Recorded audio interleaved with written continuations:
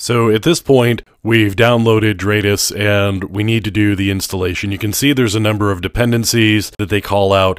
You need to have a Ruby interpreter, SQLite 3 libraries, and then the bundler gem. Now, once we've downloaded and we've unzipped it, we can actually take a look here at the framework and what we've got. So this is what's actually in the package that you download once you have untarred and unzipped it. And the first thing that you need to do is you need to do a reset. And the reset is going to do a little bit of cleanup, but it's also going to make sure that your dependencies are satisfied and make sure all of the Ruby plugins that are needed for Dradis to work are actually in place. So in this case, the dependencies are all there and we've got everything installed. So at this point, we're doing a checking for database migration, saving the backup, and now we're deleting attachments, cleaning the database, and all of that stuff. So once all of the dependencies are in place,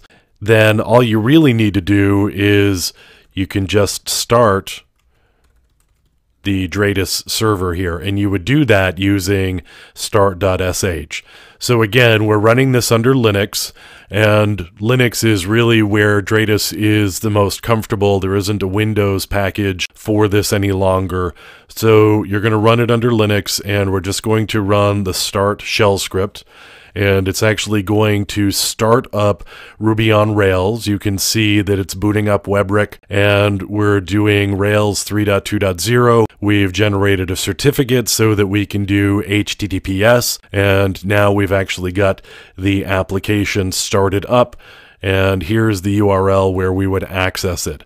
So just the IP address, and then the port is 3004. So this is actually all of the certificate information right here that was generated when we started up Dradis. And now all we've got to do is bring up Dradis inside of a web browser, and then we can actually get going with all of the work that we're going to do with installing notes and importing data into Dradis from the various tools that we're going to be using.